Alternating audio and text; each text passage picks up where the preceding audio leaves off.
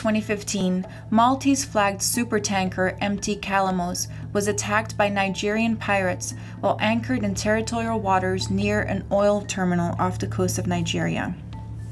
During the attack, one of the Calamos' officers was shot and killed.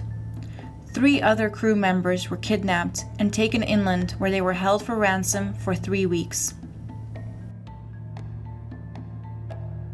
The Calamos incident was one of 54 total piracy incidents that occurred in the Gulf of Guinea in 2015.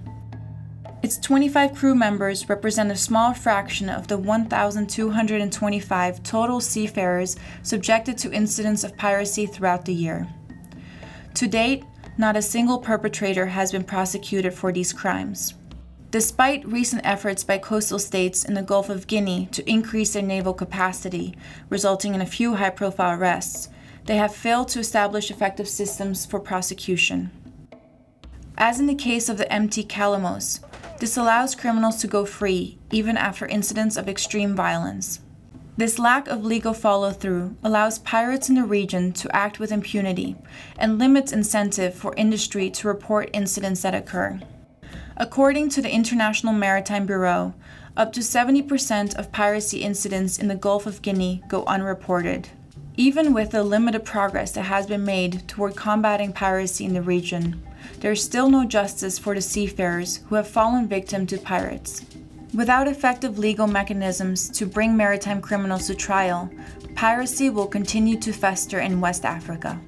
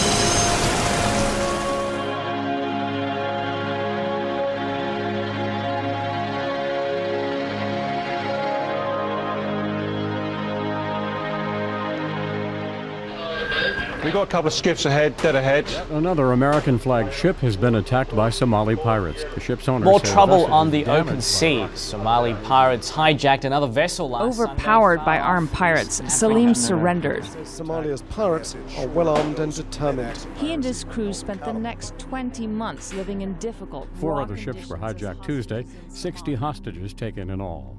In a single year, when piracy was at its height in 2010, over 4,000 seafarers were attacked and more than 1,000 were held hostage.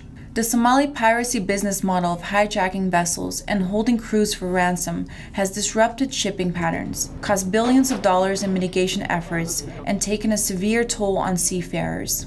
But as piracy waned over the past few years, the international community's commitments to combat piracy have begun to diminish. A series of attacks on regional dhows in 2015 may serve as an indication that we could be resetting the stage for piracy's return.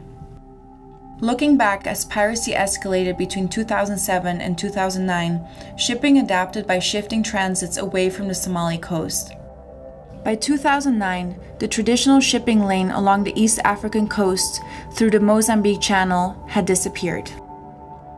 This continued for the next several years, but as piracy declined due to efforts from the international community, ships began to shift back towards the coastline. By 2015, the traditional pre-piracy route was back in use along the coast of East Africa. In addition, the rate of vessels using private security and other measures dropped significantly throughout the course of the year. This decline was most pronounced in the fourth quarter when the size of the high-risk area was reduced. The deployment of naval vessels dedicated to counter-piracy operations decreased as well. However, in 2015, at least 9 merchant vessels, 5 dhows, and 1 fishing vessel reported being approached or attacked by Somali pirates. The 5 dhows were all successfully hijacked by pirates. In November, it was reported that the MV Muhammadi had been hijacked, and the nearby FV Mook Andaman 028 was reportedly attacked as well. These attacks occurred well within the newly re-established shipping lane. While several regional Somali coast guards possess a minimal operative capacity, they are unable to patrol the Somali EEZ or mount an effective response to an attack outside their operational range. The international community's efforts to combat piracy have diminished, and recently there have been successful attacks on dhows. These may serve as vital early warning signs that the stage is being reset for Somali piracy to return.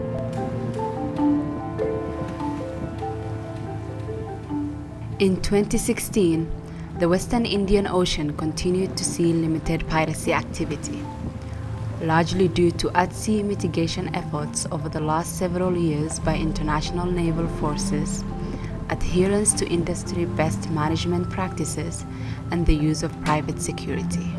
While incidents of piracy have been reduced, so has the international community's commitment to a sustained effort to ensure that piracy does not re-emerge. In 2011, Oceans Beyond Piracy estimated the cost of combating Somali piracy at over $6 billion. By 2016, that estimate dropped to less than $2 billion.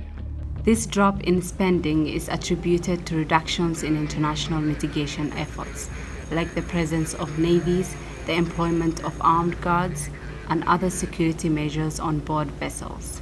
While spending toward international efforts continues to drop, very little funding has shifted toward building the capacity of regional maritime forces. Despite their limitations, regional maritime security entities have had some success in responding to piracy incidents. In March of 2017, while transiting from Djibouti to Mogadishu, the MT Iris 13 was hijacked 18 nautical miles off the northern tip of Somalia. This was the first successful hijacking of a merchant vessel in the region in 5 years. Piracy has returned to the high seas off the coast of Somalia. The ship had sent a distress call on Monday. Later, the Somali pirates demanded a ransom for the release of the vessel and the crew. However, the crew was released just 2 days later when the Puntland Maritime Police Force intervened. While the PMPF's response to the Iris 13 incident shows the importance of building regional maritime security capacity, several other attacks in early 2017 highlight the many gaps that still remain. A maritime piracy deterrence threshold must be identified and upheld in order to maintain stability in the region. If international efforts are further reduced before more robust regional security mechanisms are in place, piracy and other maritime crimes will continue unabated.